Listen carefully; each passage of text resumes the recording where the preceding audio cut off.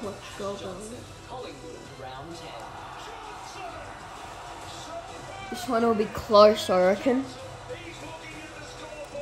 I've got Harry Himmelberg winning. I think Ash Johnson's just going to miss it.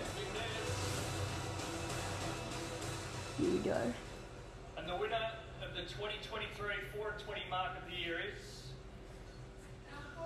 Harry Himmelberg, round 1 from the GWS Giants. Oh.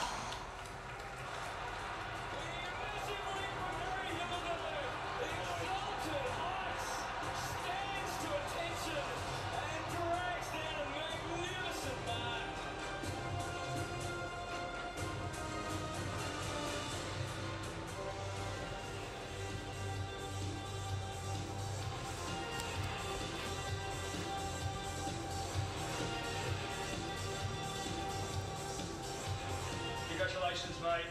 You obviously had a monopoly on the award this year. In your opinion, which was the better mark?